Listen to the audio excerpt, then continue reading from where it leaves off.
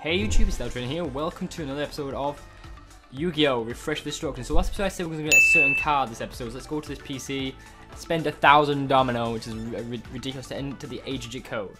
So it's 807. A lot of people actually get this card just because it is really powerful and it is really good earlier in the game. Like, it's probably the only card I'm actually going to get. Is that right? Wait, 08783685. Yeah. And this is the Hourglass of Life. It is a light monster. It's got 700 attack points and 600 attack points, but it can power up monsters on the field for 1,000 life points, which is pretty good. You know, if you really need to like power up monsters, you can just quickly do it. So let's actually go and buy this because it doesn't actually get added to your deck. It gets added to the shop, which is annoying. Now we need to find this card. There it is. It is 800 domino. We're gonna buy it. It's a high level monster, you know, and the special effect is pretty good. Like normally, cards in Yu-Gi-Oh! Doesn't actually have like effects like that, which is mental, but it is part of the game, so we need to take a card out of our deck and put that in. We should get rid of Wii Monster. I'm pretty sure we've got like a more crappy monster than that. Like we've got like some really weak monsters, which I'm not happy with, but we have got some pretty good ones as well. So I'm gonna keep Lightning. I'll get rid of that first monster, which we can sell, but I'd rather just not sell it if we don't have to. You know what I mean? So let's add to trunk. And now let's go to find the Hourglass of Light, because I don't know what number it is. It's probably going to take me a while to find it. But then we're going to actually fight Yugi, Joey, and all the other guys. Because it's a bit weird. Like, also, Yugi has got a really good card. There it is. He's got a really good card that we want to actually get. So, like I said, I'm actually going to be saving states before we actually fight Yugi and all that, just so we don't lose his anti-card. It's kind of a bit cheaty, but I don't really care, because it's a hard game, so. And by the power of editing, it's time to fight Yugi. Sure, let's check out how our decks are. So Yugi's got one really high level monster. It's Exodia, the forbidden one. And we need to make sure oh, that's a bad monster to start on as well. So Mushroom Man and Exodia is his two powerful monsters. And Exodia the forbidden one, the head, pretty much. And Exodia's got 1,000 attack points, which is really good early on in the game. And that's what I really want to get. And there's a chance that if you put the anti-card down, you will get Exodia. So that's pretty good. You know, Cyber Commander will put that in there, which is really good. Like, honestly, like I love Exodia's card for that reason, because it is literally so good earlier in the game. You know, it's one of those things you might as well get it whilst you can, because it is so useful. Exodia is good. It's good. So what I'm gonna do here is actually tribute one of my monsters to actually summon Doma the Angel, just because like I need to get some higher attack on. Like, if he summons Exodia, I'm screwed. But if you're wondering why we're going for Exodia, like I said, the high attack points, high defense, we need it earlier in the game to actually stand a chance. Like I said, there is a lot of other opponents we can fight. Like, there's some optional fights which we can do now, but I'm not going to do just because of the fact that, like, oh, Cyber Commander disappeared, it's fine. I'd rather Cyber Commander go than any of my other monsters, to be honest. Like, we can fight Rebecca Hawking from the anime and stuff, and she is tough. I'm not going to lie, we will not stand a chance. Her highest level monster without a sacrifice is 1,400. Our highest monster is 800, I think. 800, yeah. So as you can imagine, we won't stand a ghost of a chance. Like, and it's not worth the risk. You know what I mean? I'd rather not risk it. You can add more and more codes. There's quite a few codes for this game. And if you're wondering what website I'm on right now, I'm on Game FAQs. Just because it is so easy just to get the codes and stuff. A lot of people do hack in their domino and stuff, like I said in the last episode, which I'm not really a fan of doing. We're going to use Doma here because I don't want to risk taking damage if I don't have to. But a lot of people do hack like certain codes in and stuff to get, like, I don't know, Dino, Mean Dino and stuff early on in the game, and monsters with like 1,500 to 2,000 attack points and have no deck capacity, which is kind of ruining the game, you know. And that's why I'm playing it like legit. I know the game is hard and a bit bull sometimes, you know, with the whole come kill this guy. Yeah, we can. Either way, we've killed Yugi, and hopefully we get Exodia. Hopefully we get Exodia.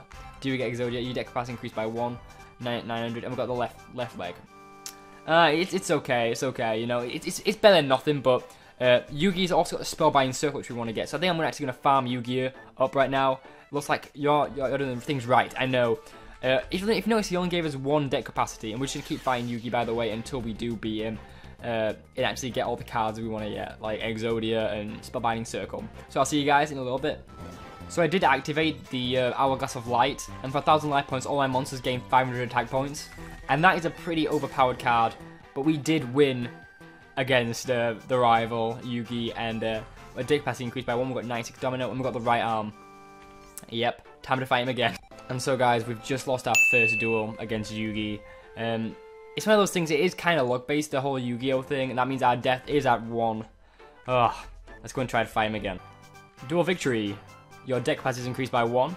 71 Domino has increased, and we've got the right arm again of Exodia. Your opponent is our life points. Duel victory. Your deck increased by 1. You got 990 Dominoes, and we got a bloody right arm.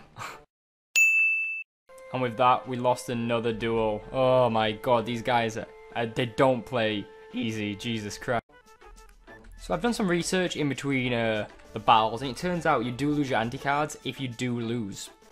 So that's kind of annoying. And it turns out if you do use save states before you fight the battle, it is pre-allocated fights. So no matter what you choose, you are going to lose. We're going to sell all the Exodia cards, by the way, because we don't really need them. I'm not going to use something with that little attack points, to be honest. So we do need to buy back cards we did sell, unless we have to go some more anti-cards, which we might have. I don't really know. But I did some experimenting, and it turns out you can't really do that. But also, if you use a monster with like less attack points, as you can see, it's a low-level anti, so that means you're going to get crapper cards. So that's what you need to do at higher than 500 attack points. But I don't think we've got any attack points, which is over 500 now. Balls. Balls, balls, balls. By the power of editing, we've actually got our anti-card back. Yeah, I just loaded up an old save state. But let's try this out again and see if we can actually get this Exodia head, because I really want to get it so much, you have no idea. We've already got 2 deaths. Come on. Duel victory. Your deck capacity is increased by 1. You got 100 Domino, and we've got Exodia the Forbidden One. Yes, that's what I wanted. Yeah, I'm going to put it straight in our deck, because Exodia the Forbidden One is probably one of the more powerful cards in this game. Like, seriously, this early on to get Exodia, it is fantastic. So let's actually get rid of Mystic Lamp. I'm going to put Exodia in my deck. What? Your duelist level. Oh, yes. So let's get into duelist level. So you need to be a certain duelist level to use certain cards. For example, we can't use Exodia because we're not a high level 137, which is a bit crap, to be honest. Like, we are currently, what level are we? We are currently 84. So we've got to wait before we can use Exodia. Sucks. But we're going to go and take on Joey now. We've got the card I wanted to get. We might fight more of Yugi at the end of the episode, but let's go and fight Joey. So I have just saved up, let's fight Joey and actually use our anti-card. If you're wondering why I am keep saving up like this, it's just because I don't want to lose my anti-cards, because it is kind of like so valuable trying to get him back. If you're wondering, I'm going to start off with this in defense, because he has got Baby Dragon, which is a high level monster, you know, and if he does summon it right away, which he hasn't, we will be screwed. But Joey is another like massive like hindrance, I guess. He is really powerful. So what I'm going to try to do is I'm trying to defend as much as I can. I'm hoping he doesn't summon a high level monster here. Oh, come on. Please don't be Baby Dragon. Please don't be Baby Dragon. It's fine. It's fine. What we're going to do is we're going to tribute this guy now. I'm only going to show off Joey once, but he has got Baby Dragon, which is a pretty powerful monster. Like, you don't really realize how powerful Baby Dragon is until you actually do fight Joey, because he has got some really high level monsters. Like, it's not like really small level monsters though. It's like Baby Dragon, high level. It's a lot more powerful than bloody Yugi, no doubt about it. Like there, but like I always say, always attack with your first monster you're already in, because obviously you're gonna have a type advantage, and then go for a normal attack. I can see a lot of his monsters have got like 1,000 defense or 1,000 attack points, which makes this game really, really difficult. I'm finally using Queen's Double or whatever. It's not gonna do too much damage to me, to be honest, but. We're just going to keep doing this, you know, we're going to own him, I'm shocked how well this battle's going. He's not the hardest opponent we will face, by the way, in this game. Like, Yugi and Joey are pretty much the basic level people, so as you can imagine, we're struggling to beat these guys, and we've just started the game. So, as you can imagine, as the game goes on, we will be struggling a lot more. And the game will get more and more difficult, which I'm really not looking forward to. But I kind of am at the same time, because it is a good challenge. Like, in this game, I probably will be dying quite a bit. I've only died twice right now, but Salamandra, ooh. Oh my god. Ooh. Fire. So we need a water-based monster. We need water. We need water. We need water. Put this guy out. I'm pretty sure that's right, in it? Water-based fire. So we're just going to stall until we get a war monster. Please give me a war monster, please. Or a monster at least, which I have to sacrifice for. Come on.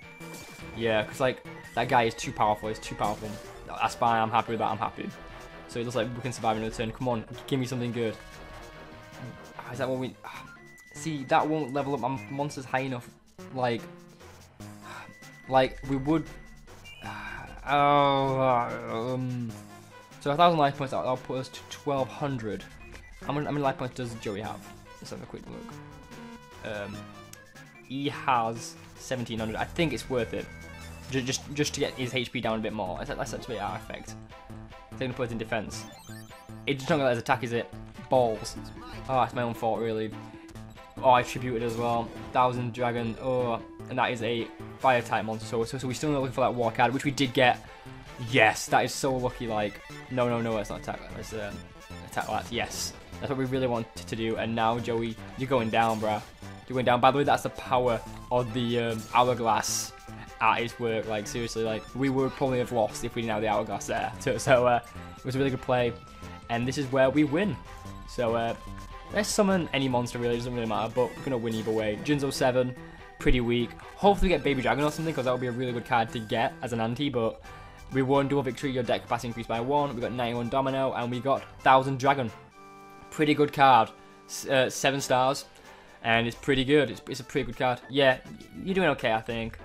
Can we fight Taya? I don't think we can we? Duel against me? If you have that kind of time, I'd go and help a Shizu. Okay, and let's go and fight Tristan now. So yeah, it's time to fight Tristan. You want to duel me? Sure thing, let's duel. So, I'm not gonna lie, I am enjoying this game quite a bit. Like, I know it's gonna get really frustrating later on, but Tristan's pretty easy. Duke Devlin, not so easy. He actually has got the hourglass, so he can't use the same ability as us, like kind of stalling for that.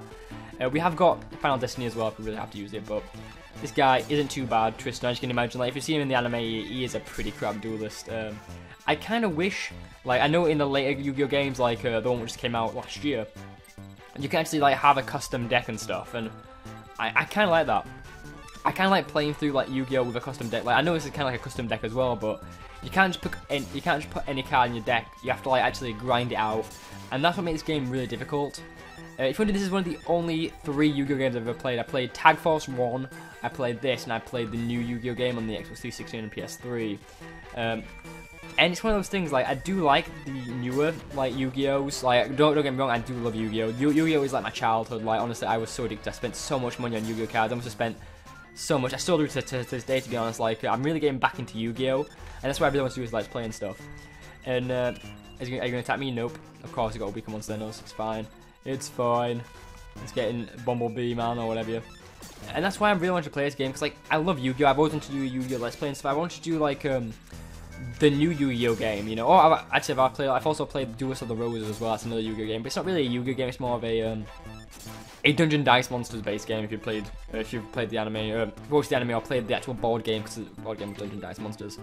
But I am actually enjoying this game because it is kind of like my childhood. And when you play a game what means so much to you like this, it's really, really nice, you know, and puts a smile on my face.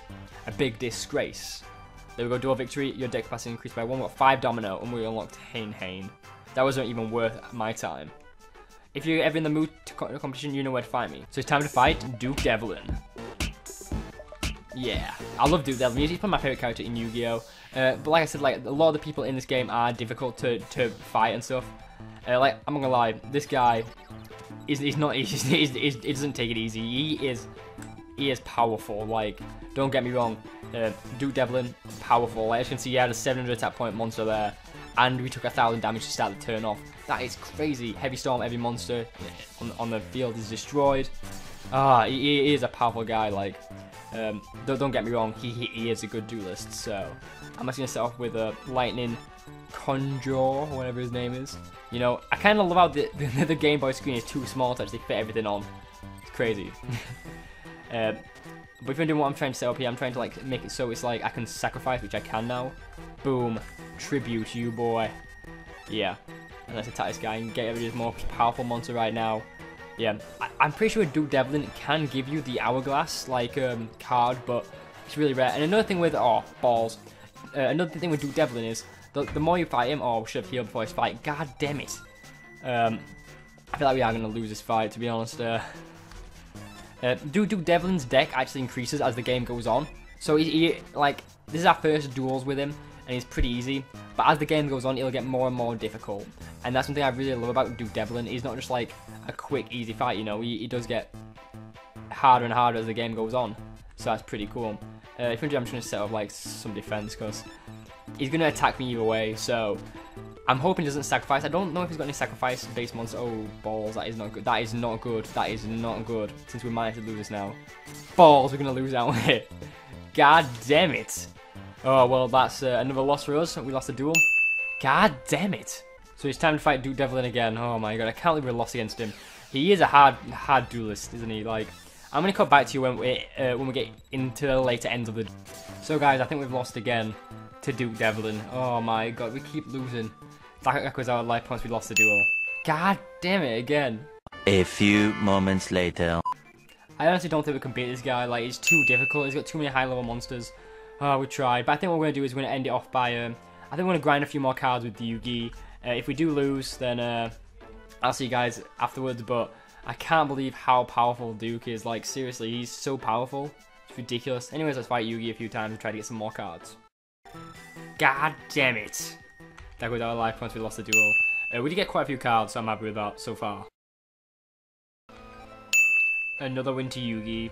Oh my god. My god.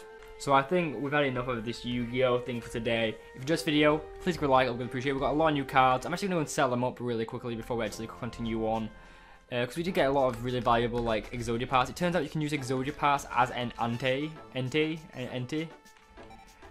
a good thing to do is actually have like multiple ante cards and anti cards in case you do lose one. So for example, I've got quite a few the right arm here. I'm going to sell like 3 of them. I'm going to keep one. Same with that one. I'm going to keep that. We're going to keep 2 of the heads, obviously, because we're going to be using those in my trunk. When I get to that point, we're going to keep those.